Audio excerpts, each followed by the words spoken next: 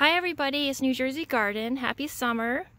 I wanted to do a video today just showing you my flowers, and I do have a little vegetable garden, but I can show that next week. I just want to show my flowers and talk about why I pick certain varieties of flowers and which ones are affected by pests. I have a big deer problem where I live, and I want to just talk about issues I have with certain flowers, and then you can decide if you want to grow some of these flowers in your yard.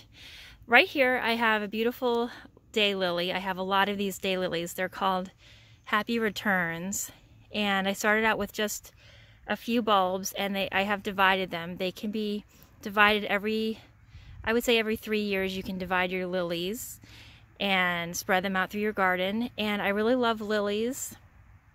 The only pests I really get with lilies are I get some beetles. I get these brown beetles and sometimes Japanese beetles that like to go inside of the lily plants.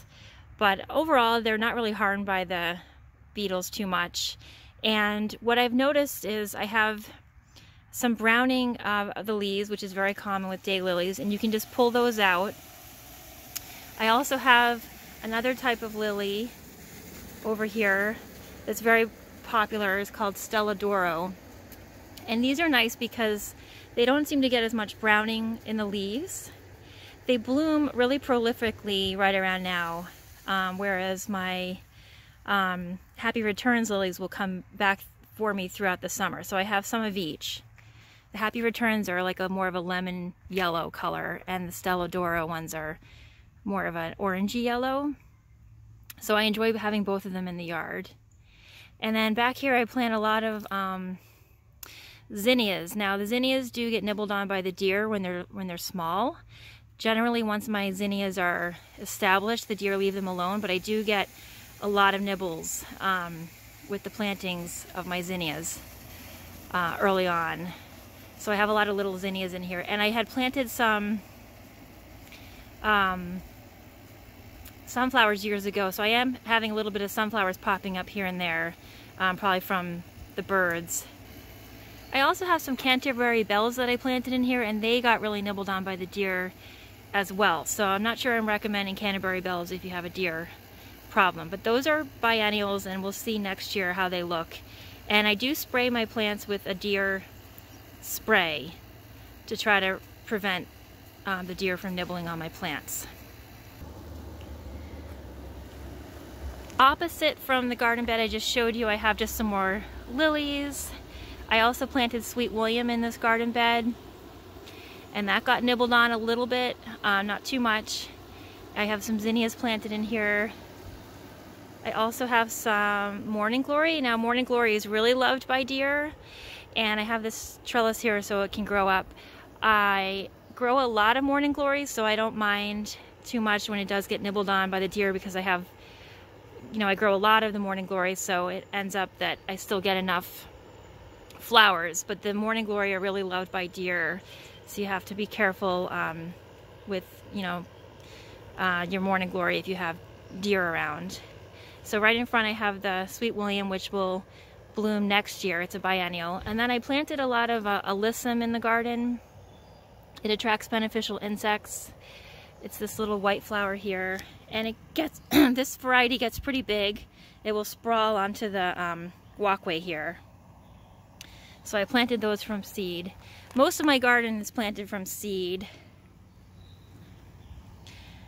Right here, this is a lily that hasn't bloomed yet. And here's another lily that hasn't bloomed yet. This is a red lily.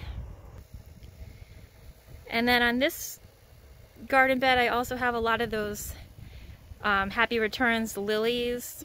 I have a couple juniper bushes, and then I have this really nice perennial flower that I wanted to show you that just started to come into bloom.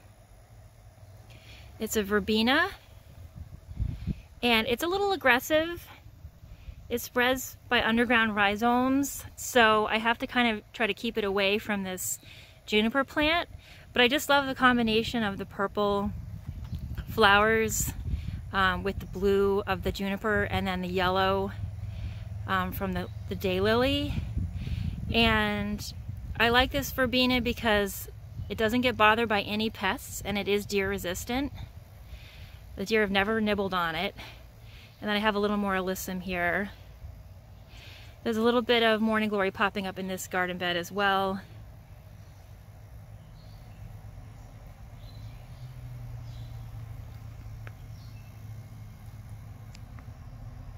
Verbena attracts a lot of swallowtail butterflies where I live.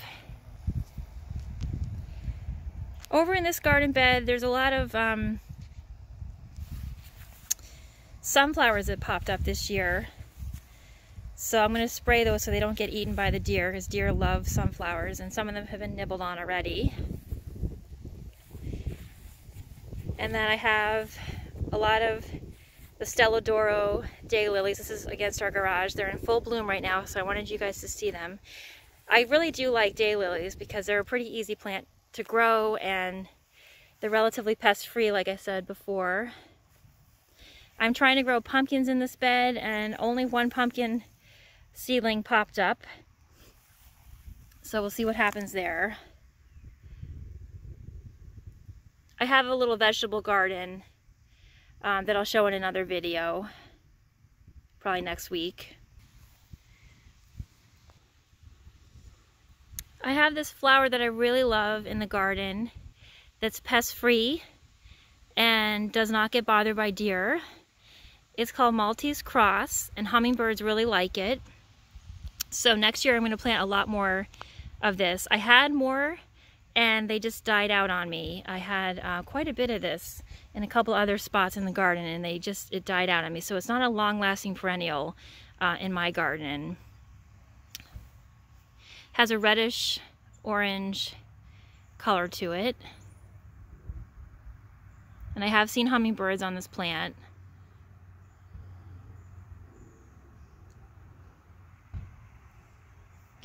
I really wish I had more of it. It's really lovely. And I enjoy the look of the stem as well. These grew really tall for me one year, and I'm not sure why they're back down to their lower height, but they can get pretty tall. They can even flop. And I have a lot of yarrow. Now yarrow I do really enjoy, and it grows really easily in our clay soil. The only issue I have with it is it really gets a lot of aphids on it, but luckily there's a lot of ladybugs that will eat the aphids. And these will be blooming in a couple weeks. I have a few different varieties of yarrow, many different colors.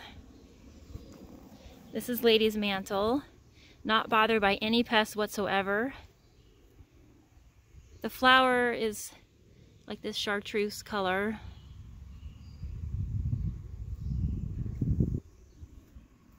I had a lot of poppies in this bed, which I showed in other videos, and I'm just letting them go to seed, and this is what the poppy seed heads look like.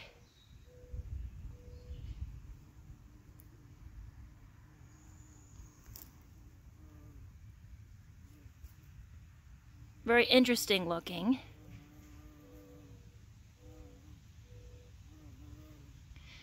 And I have some Stella d'Oro daylilies in here. And the catmint is in full bloom. It's really loved by by bumblebees rather. So I get a lot of bumblebees on this plant. Try to do a close-up so you can see. The deer do not touch this plant at all. It has a scent to it. It's in the mint family.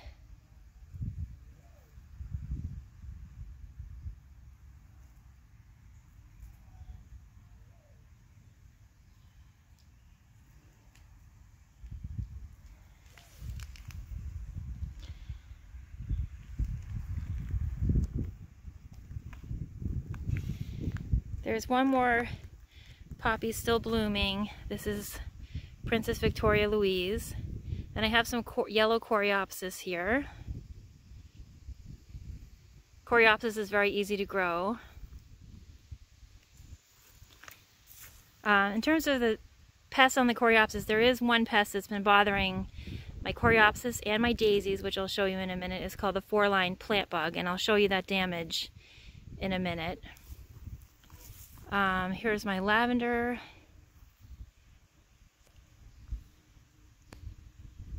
It will be blooming probably in the next week. I'm going to harvest some of it and put it into little sachet bags.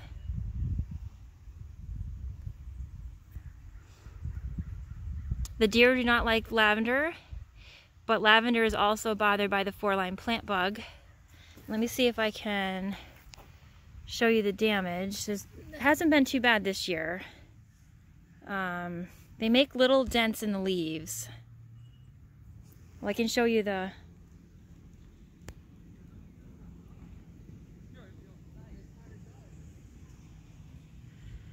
There's the damage on the coreopsis.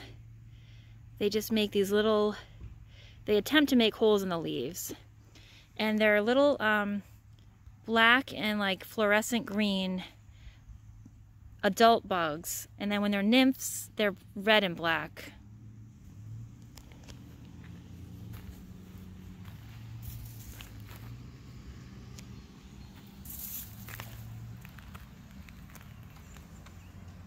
I used to have a lot of daisies in this bed. They started dying out on me, and I had pulled out some because I had too many, I thought.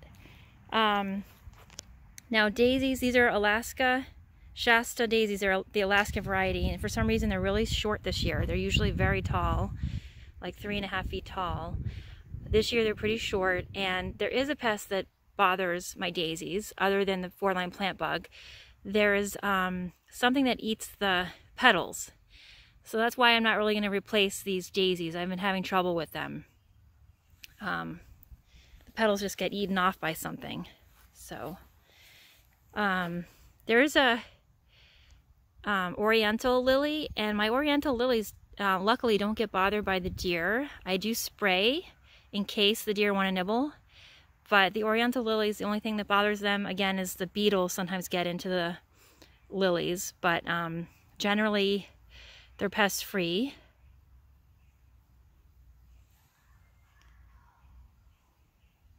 So I'll have more daisies opening up in the next few days. It's the middle of the day, so I'm trying to stay away from too much shadowing. There's more catmint.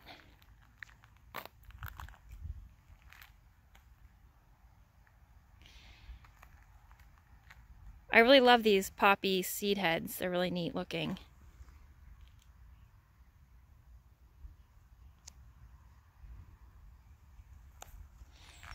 And there's a whole bunch of yarrow in the garden.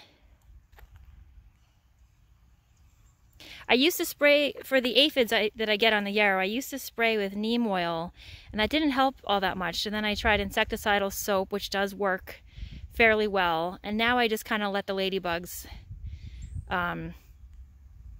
deal with them. I don't really find that it damages the plant having all the aphids on them. So I stopped worrying about the aphids so much. There's some more catmint. And then I have some brown-eyed Susan. Now brown-eyed Susan I love, but it does get nibbled on by the deer. Especially early on in the season, so I have to spray that.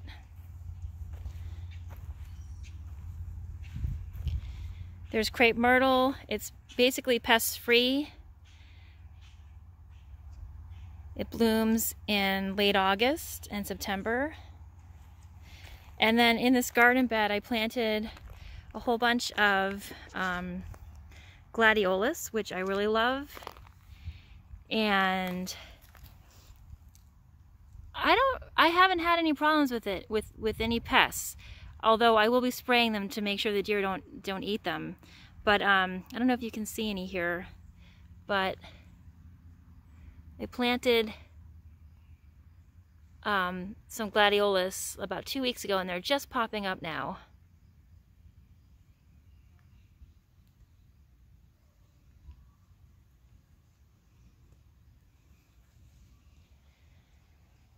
I really enjoy the yellow color of the Stella d'Oro daylilies. Now here's another plant I have a lot of in my yard. It's liatris. It's not bothered by any pests, and it's rarely eaten by deer in my yard. Sometimes early in the spring there's some nibbles, but in general it's a great plant for me.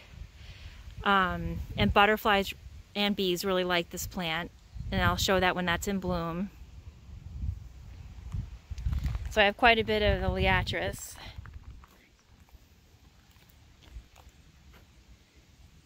I have more brown-eyed Susans in here, and there is a lilac shrub. This year I planted a lot of blanket flower because I had lost some due to disease. There was a disease that I got that created all these white spots on the leaves. This year I planted a lot of blanket flower, also known as gaillardia, in the garden. I had a lot of it in the past, and after a few years it got a disease that created white spots all over the leaves, so I had to pull them all out. And these were planted from seed back in February, and they haven't flowered yet, but I'm hoping by August I'll get some flowers. I have a lot of these seedlings in the garden. And as you can see, this brown-eyed Susan got nibbled on by the deer. So although I love brown-eyed Susan, it's been a little problematic with the deer. Coneflower is right here, and the deer will leave this alone once it's blooming, but they've nibbled on it a little bit in the beginning. A lot of my plants get nibbled on just like early in the spring by the deer, and then the deer leave them alone. A lot of the flowers I'm describing are also very drought tolerant. I don't water my garden all that much, if at all. We have you know, thunderstorms in the summer once or twice a week at least, and I pick a lot of plants that are drought tolerant so that I don't have to water. Like the blanket flower is a great example. And the blanket flower does have a pest. It does have the four-line plant bug that will bother it, and so I had that problem in the past, but I still like to grow it because it's so drought tolerant, and the blooms are really nice, and I enjoy it because the deer generally leave it alone. There's more liatris.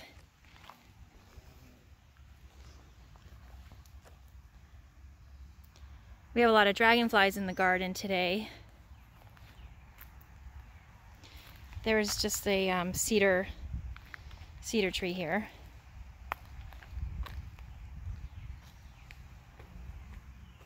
There's some more of the Stellodoro daylilies. I know they're a really common lily, but I still really like it because it just adds some nice color.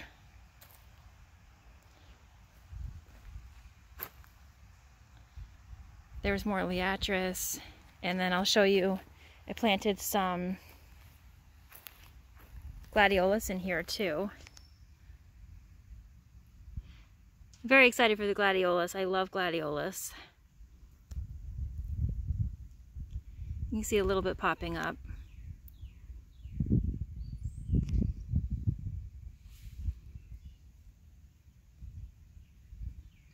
And then over here I have a clematis, which is lovely. And I'll try to show you some of these blooms. The clematis responds really well to fertilization. I do spray it for deer with deer spray, just in case it gets nibbled on, but actually the deer have never bothered my clematis. But I do spray it just in case.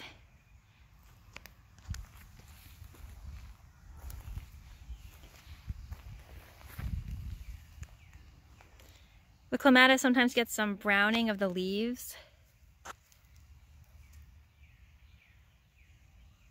We have it by our mailbox here.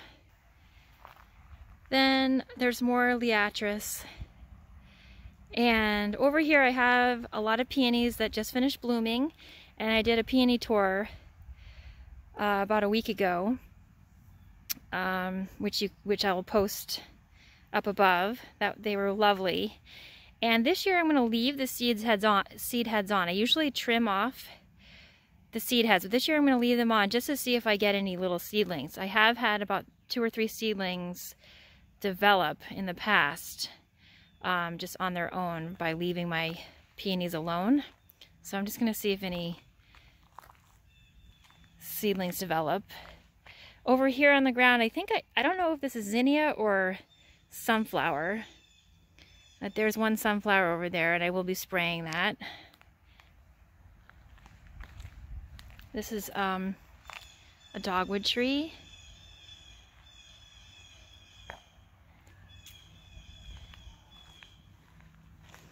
Now this is maybe going to bloom this year. This is more gladiolus. I didn't dig up my gladiolus bulbs. I never do. Maybe this year I will start doing that because I should be digging them up in this climate. But I left my gladiolus alone, and I get these little, sometimes I get gladiolus some years and sometimes I don't. And this year I can't really tell if I'm going to be getting any gladiolus, but this is from gladiolus bulbs. Over here, this is coneflower. That'll be blooming in a couple weeks. Then over here I planted black-eyed Susan, and I think I read that there's like over 20 varieties of black-eyed Susan. So I'm not sure which variety this one is. It's not the variety that I thought it was going to be. And the deer have been nibbling on this, so I'll let you know if this holds up to the deer. But they haven't bloomed yet. I'm going to come back around because I forgot to show you something exciting. This is just the peony plants.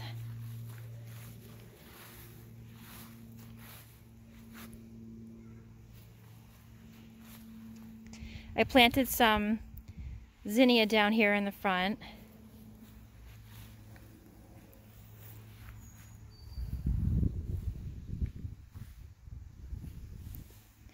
What's exciting is our town had a plant giveaway, and they were giving away little seedlings of shrubs and trees, and looks like some mushroom over there. And we picked up a redbud tree, and it's just a tiny seedling. It was just a little bare root that we put in the ground. I left the tag on for now, and it's doing okay. So that's a little redbud tree. We'll see what happens. And then we also picked up some dogwood shrubs. This is called silky dogwood.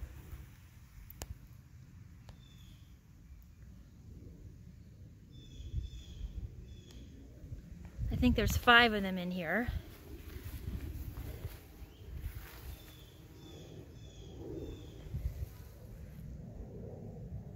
And I've never grown silky dogwood before. I know a lot of dogwoods, you prune them in the early spring and you can prune them back pretty hard. This particular variety I think can get really big. So what that means is I'm going to be kind of rearranging the garden and moving a lot of these plants to other areas. And the reason we planted these dogwood shrubs here is because our garage is nearby, and it's we have an older house, and I kind of wanted to hide the garage from the street, just to make it look a little prettier.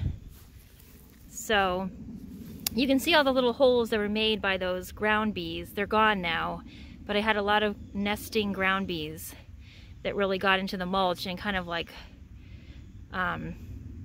made these little holes everywhere. But here's another one of the silky dogwoods. If any of you out there have grown dogwood shrubs, especially the silky dogwood, I'd love to hear from you just to see how big they get. So I'm going to have to move this lavender plant. Lavender doesn't do so great with moving, so it may not make it, but that's why I'm growing more lavender this year. I didn't show you them, but I have little seedlings of lavender in the yard that I grew from seed. And there's another silky dogwood shrub. And there's one more.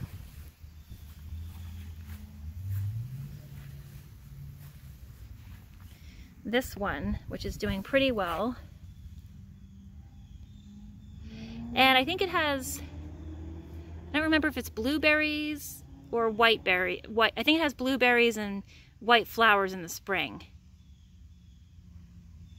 So I'll keep you guys posted on this dogwood shrub. I'm kind of excited because we don't have a lot of shrubs in the yard, and it would be nice to prune them in the spring and see how big they get. And over here there are 3 gladiolus bulbs that I planted recently. Very excited to see those come up. Here on the deck I have some flowers growing. I have some pansies that I grew from seed. They're doing really well even in the heat. I love the multicolored ones. And then I have some petunias that they were looking great. I bought these at a garden center, and I decided I wanted to add a little alyssum to the pot. So I moved some things around yesterday, and so it's looking a little floppy, but I love this color of the petunia. So we'll see how that comes out. There's some white in there, some hot pink and purple. There's lobelia, which I usually grow in pots. It can get nibbled on by deer if you leave it in the yard, so I usually grow it in containers, and it still hasn't bloomed yet, but it's about to bloom. I think that will be blue. There's some more petunias I just transferred into another container with some alyssum. I have 1 squash growing in a pot. I'll talk about the vegetables next week, but I will say I'm excited that I think I see some flowers about to develop on this squash. I put foil around the base of my squash plants in the garden and in this one here to prevent the vine borer from attacking it, which I'll get more into that next week. And then over here I just have another container of petunias. I really enjoy petunias, and hummingbirds like petunias too. They really like morning glories as well. They like tubular flowers. This is a little garden bed that we have under our deck. And a lot of peonies just bloomed here, and I'm going to leave the peony buds on them just to see if I get any seedlings, because in the past I've had 3 seedlings develop in this spot down here, which I transferred to the front garden bed. So it does look a little messy right now with all the petals from the peonies, and I'm going to leave them on this year just to see what develops. I could also cut off the peony buds and just save the seeds that way, but I'm just going to see what nature does. And then down here we have beginnings of cornflower blooming here, and I planted some additional cornflower in here this year. And I love cornflower. It doesn't get bothered by pests. The deer leave it alone.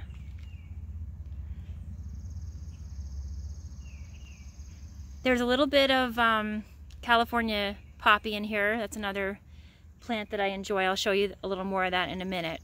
But the California poppy started dying out in this bed, so I added some Johnny Jump Up violas. And the ants are nibbling on them a little bit. There's a little bit of nibbling on some of the flower petals, but in general, they're doing fine. And I had a lot of this perennial basket of gold alyssum, and that's all the seeds from it. And I can trim those off, or I can just leave them alone. But this ferny plant here is the California poppy. Also in here I have some Canterbury bells, and I'm hoping the deer will not bother these guys in this bed, but those will bloom next year. So over here at the base of our deck stairs we have California poppy, and I kind of want to move this back into the garden, but it looks like this. It's a really lovely plant. It only opens up when it's sunny out. And the blooms last quite a while. So I may dig this up and move it. But that's what's going on in this garden bed right now. And we'll take one last look at the Maltese Cross.